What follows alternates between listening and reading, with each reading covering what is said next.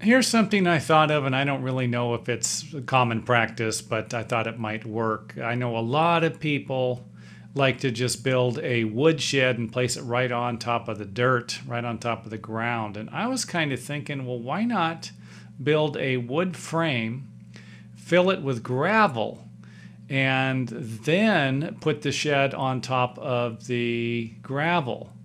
You know, all you would need would be a 2x4 frame, maybe 3 inches of gravel, maybe 2 inches, maybe an inch of gravel. Anything's going to be better to raise it up a little higher than the surrounding soil. And if you want, you could always remove the 2x4s around the gravel if you're having problems with moisture not seeping into the soil enough. But basically what this would do would be to raise the wood off of the ground. Any water that accumulates in the soil is probably going to remain in the soil. It's not going to wick up into the rocks.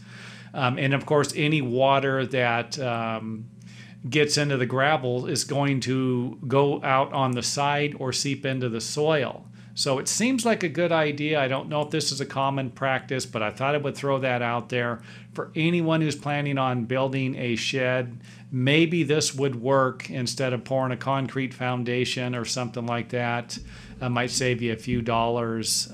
Who knows? Anyway, let me know what you think of it by simply hitting the old thumbs up button.